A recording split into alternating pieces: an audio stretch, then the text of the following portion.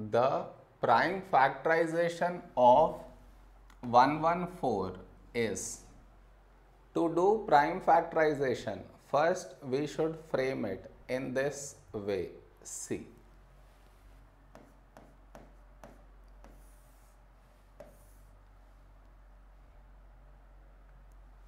this is your step 1.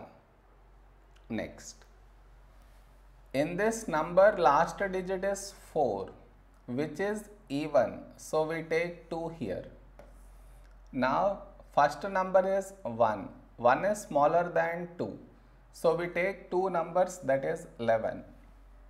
So now close to 11 in 2 table is 2 5s 10, 11 minus 10 is 1, 1 carried forward making it 14.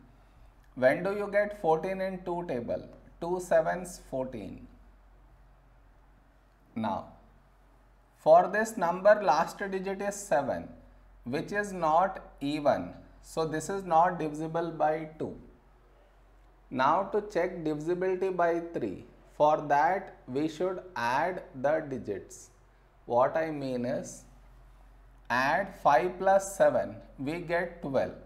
Is 12 divisible by 3? Yes. So this number also divisible by 3. So now we take 3 here.